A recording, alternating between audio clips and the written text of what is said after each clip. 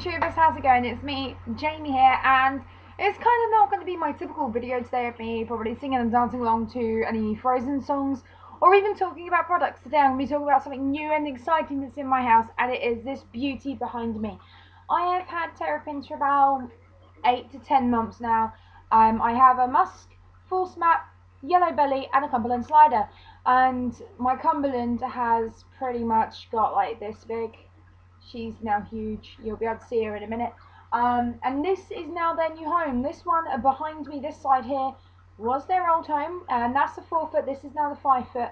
And I'm taking over the 4 foot because currently you are sat on top of my old communal tank.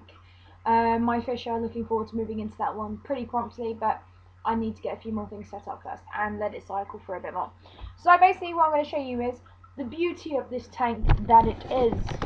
So if my camera would let me take it off, that would be really handy, wouldn't it? Because the laptop decided I'm going to go sit on the cable of the camera. Sounds about right, isn't it? Let's go. Let's go. So this is the beauty. So we have a few fish in here. Tangerine barbs, I believe, and tiger barbs.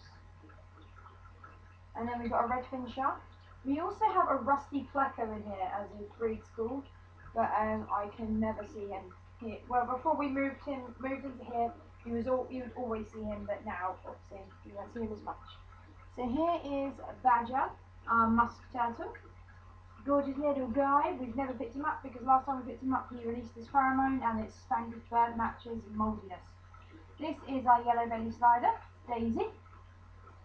Anything I could think of for a yellow belly and Daisy. This here is the beast, Cumberland. She's called Sausage, just because she's a Cumberland slider. And then the dude coming around here, if we can get to him. Don't know if you can see on the camera. There we go. This is Hugo. He is a Force Map. He is the only male in this tank. So there we go. So yes, this is the beauty of it. This is the tank. Obviously all nicely set out. I don't know why there's a jar in here. If you think there's an issue with this jar or someone's littering, please let me know. I do find people for littering in my tanks. For those of you that know that have terrapins, obviously when you feed them the Retromin pellets, that they leave an oily like kind of substance on top of the water. We've done this here so that that oil doesn't spread into here. So we've basically taken the tub from Co-op where I work and cut off the bottom, and then just used one of the cleaning magnets to hold it in place. So what we do is we just drop food into here, and this is where they eat. That's why they're all waiting, because I'm kind of like hanging around this area. Now to filter this we use a sump, which I'm going to come and down and show you right now. Here we go. So obviously typical, you've got your outlet going into your filter media, and then you've got ceramic pieces and bioballs all in there.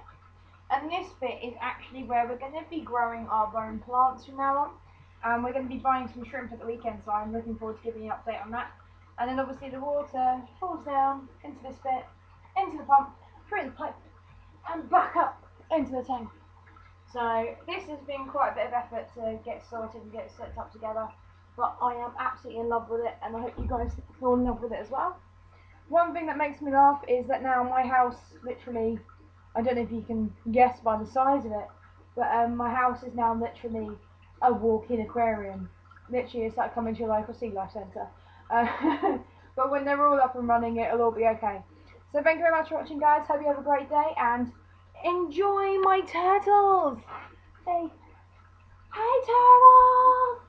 Hi. We like turtles. Yes, we do.